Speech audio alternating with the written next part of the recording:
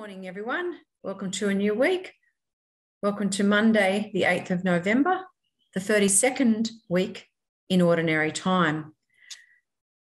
This morning, we will continue reading Luke's Gospel, and we'll be reading chapter 17, verses 1 to 6. Let us start our Gospel and reflection with the sign of the cross. In the name of the Father, the Son, the Holy Spirit, amen. Remembering that God is always with us.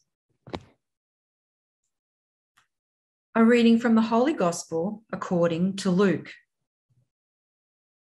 Jesus said to his disciples, "Obstacles are sure to come, but alas for the one who provides them.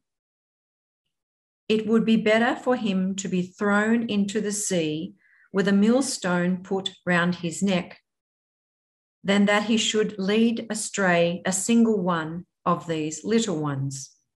Watch yourselves.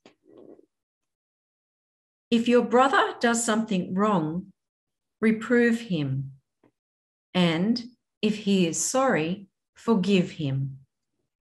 And if he wrongs you 7 times a day, and 7 times comes back to you and says, 'I am sorry,' you must forgive him."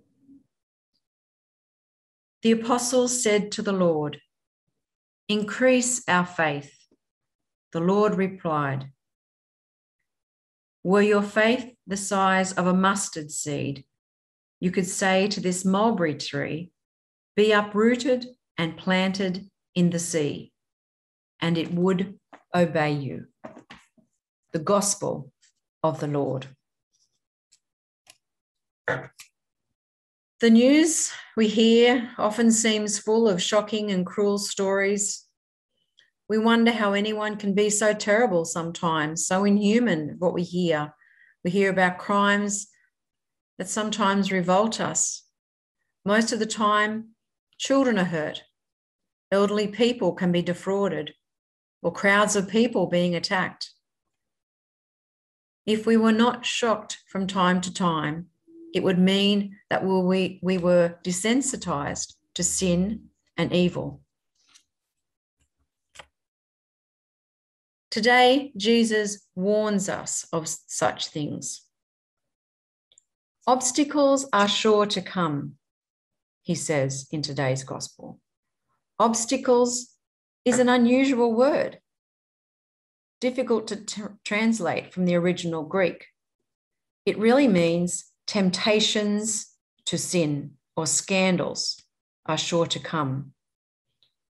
Jesus gives the example of a child being damaged. It is indeed shocking, and Jesus speaks of it being better to be drowned in the sea than to harm a child. But then he goes on to talk about forgiveness, for he has come to save us. No one falls beyond the mercy of God, and we are to offer mercy to others too. Saint Francis wrote to his brothers, and this is what he said: "There should be no brother in the whole world who has fallen into sin, no matter how far he has fallen, who will ever fail to find forgiveness for the asking. If only he look into your eyes." That's such a lovely expression. If only he will look into your eyes. The eyes are so often the window to our souls. If they look into our eyes, do people see forgiveness? I wonder what people see when they look into our eyes. I would truly hope that they saw love and forgiveness. I share this prayer. Father, your Son came into the world to save sinners, to convert us and bring us into your way of living. grant that as we are drawn to you by your eyes of love, so by our eyes too, we may reveal your tender mercy. Through Christ our Lord. Amen. In the name of the Father, the Son, the Holy Spirit. Amen. Thank you for joining me this morning, and thank you for sharing the gospel reflections with me. I hope that you have a lovely day. Bye for now.